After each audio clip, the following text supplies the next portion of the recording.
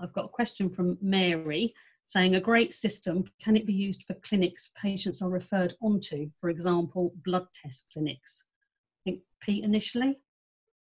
Yeah, absolutely. So a couple of things on that. If a patient is sent on for a test as part of a single appointment, then we can handle that. As I said, we've got something called Activity Manager where you can build those additional activities on. And the great advantage of that is, you know, different to order comms, but when you ask a patient to go for a blood test, then within the dashboard, the phlebotomy unit are also looking at that same dashboard, so they can see the patients, they're expecting them, and also from outpatients' perspective, you can see where they are on that full end-to-end journey.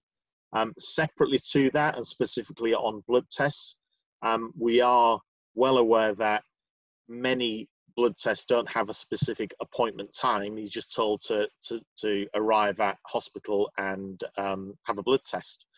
What usually we see is a deli counter type approach where you take a number and you're that number in the queue. So irrespective of whether you've been fasting or you're pregnant and should be seen earlier, basically you're whatever your number is.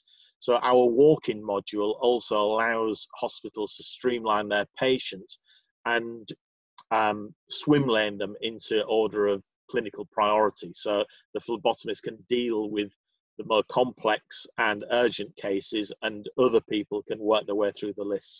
So that's how we handle the walk-in side of things of blood tests from Intouch.